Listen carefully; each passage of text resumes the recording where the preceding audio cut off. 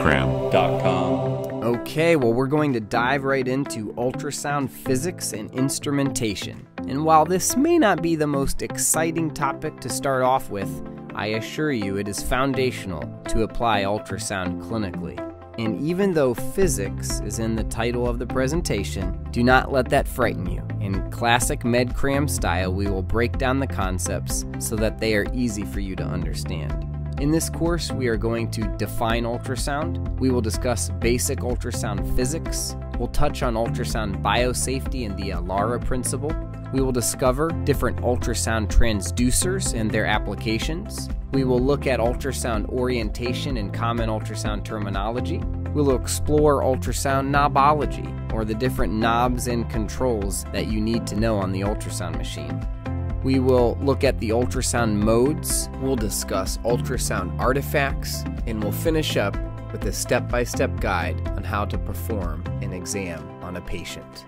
Well, let's start off by defining ultrasound. And if this line represents all of the possible audio frequencies that exist, then a portion of those frequencies are audible, or those that can be heard by the human ear. And this is said to be 20 hertz to 20,000 hertz. Well, then everything below the hearing threshold is said to be infrasound, or subsonic. Then everything above the hearing threshold is said to be ultrasound.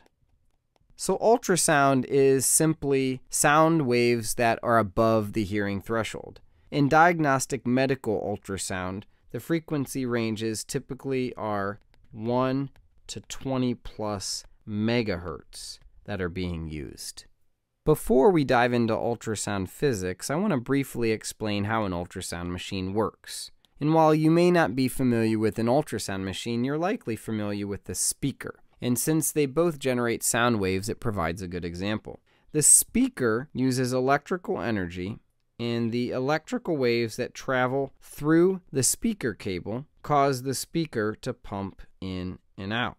This generates sound waves in the air, which are then heard by the human ear. Well, similarly, the ultrasound machine uses electrical energy. The electrical waves generated by the ultrasound machine travel down the transducer cable into the transducer, and the transducer produces sound waves. But in this case, some of these sound waves reflect off of the patient's tissues and are transmitted back to the transducer.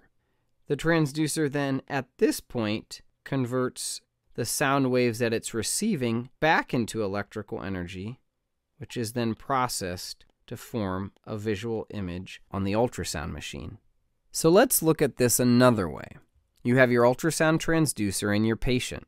The ultrasound transducer generates a sound wave. It's transmitted through the patient's tissues, reflected back to the transducer, and then those returning sound waves, or those returning echoes, are processed to form a single scan line. Now there's a few components of the scan line that I'd like to discuss, and one is depth.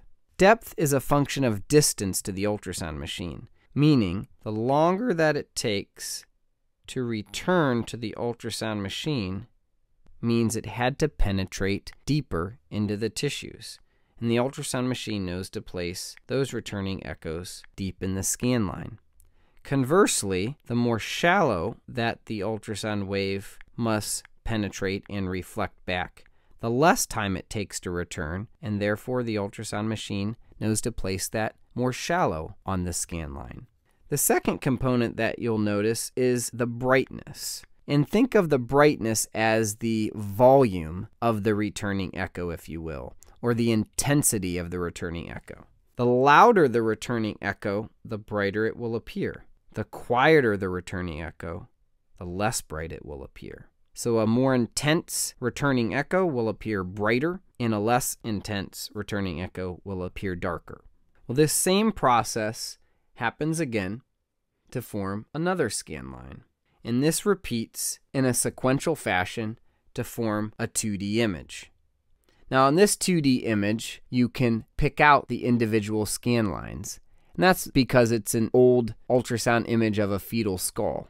But in modern ultrasound images, you will no longer be able to see the individual scan lines. It will appear as a homogeneous 2D image. But the image is still generated in the same fashion. So now that we understand how an ultrasound machine works, let's return to our discussion of ultrasound physics. As we touched on before, as the speaker pumps in and out, it generates sound waves. Well, how does it really do this? Well, as it pumps out, it compresses air molecules. And these areas of highly compressed air molecules are called compressions. And as it goes back in, it creates this vacuum effect. And there is areas of low pressure called rarefactions. And with this alternating in-out movement, it creates alternating compressions and rarefactions. And for this course, we will illustrate compressions as a sound wave, like this, in the space in between them as rarefactions. So for us to discuss the characteristics of a sound wave, it's much easier to depict the compressions as peaks on a sine wave and the rarefactions as troughs on a sine wave, although we understand that a sound wave is not a sine wave. But the first characteristic of a sound wave we want to discuss is the wavelength. And the wavelength is the distance between a peak and a trough and a trough. And similarly, the time between a peak and a trough is called a period. So wavelength is a function of distance, and period is a function of time. The next characteristics we'll see is the amplitude. An amplitude is the height of the peak of a sound wave, or how high pressure the compression is. This is the loudness or the intensity of the sound. So the higher the amplitude, the louder the sound, or the more intense the sound. The lower the amplitude, the less intense the sound is. And then lastly, we'll look at frequency. And frequency is how many sound waves travel past a certain point in a certain period of time. And frequency is measured in hertz. And hertz are cycles per second.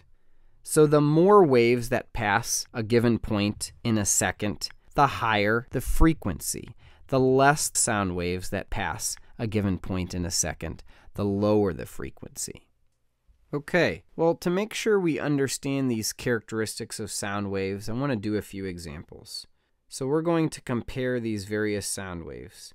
And if we compare the top wave to the middle wave, we'll notice the wavelength of the top wave is longer compared with the wavelength of the middle wave.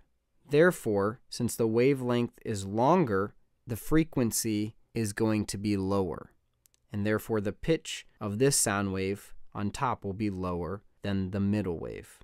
If we look at the amplitude of the top wave compared to the middle wave, however, is lower.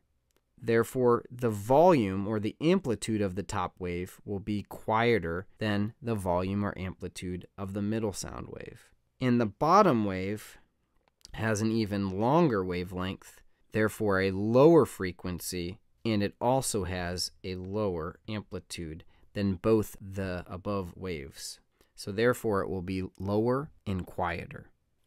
And if you look at this, you'll notice a key concept, that frequency is inversely proportional to wavelength. Meaning, the bigger the wavelength, the lower the frequency. And the smaller the wavelength, the higher the frequency. So what does this have to do with diagnostic medical ultrasound? Well, it primarily boils down to these concepts of resolution versus penetration. Now, resolution simply is how pretty your picture is, how defined and detailed the ultrasound image is. Penetration simply is how deep the ultrasound wave is able to penetrate into the patient's body and therefore generate an image. And these things are primarily a function of frequency. See, as you increase the frequency, you improve the resolution. And as you decrease the frequency, you decrease the resolution, or the resolution gets poorer. Now the converse is true of penetration. As you increase the frequency, you decrease your ability to penetrate into the tissue. And the opposite is true. Where you decrease your frequency, you actually increase your ability to penetrate into the tissue. Now, if this doesn't make sense or seem too abstract, let me give you two illustrations. One is in photography. In the age of smartphones all having cameras, many people know that the camera's resolution is rated in megapixels. So the higher the megapixel on your camera, the better the resolution is, or the prettier the picture will be. But as you know, if the object you are trying to take a picture of is a far distance away, your resolution decreases. You've all zoomed in on your smartphone when the object is far away and the picture gets all grainy and you can't see it as well. It's because the better the resolution is when the object is closer to you. Or another illustration would be in music. You've all driven by a stadium concert, and when you're half a mile away from that concert, you can actually hear the bass. You don't hear any of the rest of the music, you just hear those very low frequencies. It's because those low frequencies, those large wavelengths, can travel a long distance. They can penetrate very well, but they're not well defined. You can't hear the detail of the low frequency. Where if you were to go into that stadium and put your ear right up against the speaker, it would be the high frequencies that pierce your ear because they're very well defined, but they cannot travel a far distance. All right, well that wraps up how an ultrasound machine works and the basics of ultrasound physics. Next, we will look at the interactions of ultrasound in tissue.